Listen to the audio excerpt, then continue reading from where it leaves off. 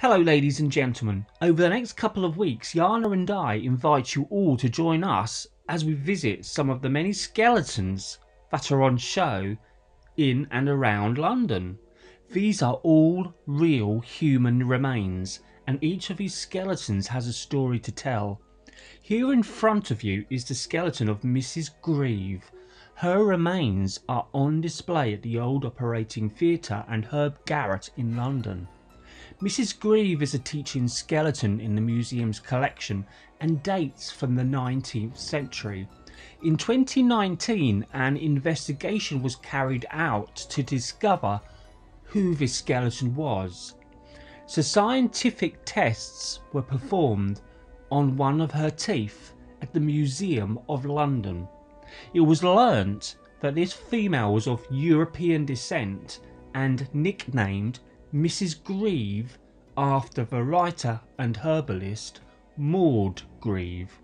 Mrs Grieve was 161 centimetres tall and died between the ages of 24 and 32, so very young.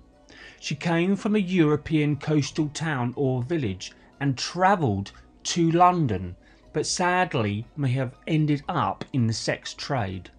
On this particular skeleton, a noticeable thing stands out. She has a tight thoracic cavity, which was most likely caused by wearing a corset. The skeleton's skull shows signs of syphilis and may have been a reason for her death.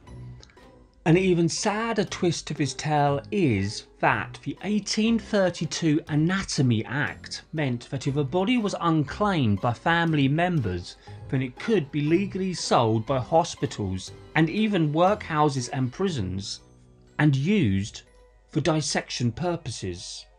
Her pelvis is stamped by the company Milliken and Lawley, and they cleaned and prepared the skeleton for teaching purposes after 1884. Mrs Grieve is now on display at the old operating theatre and Garett in St Thomas Church, London.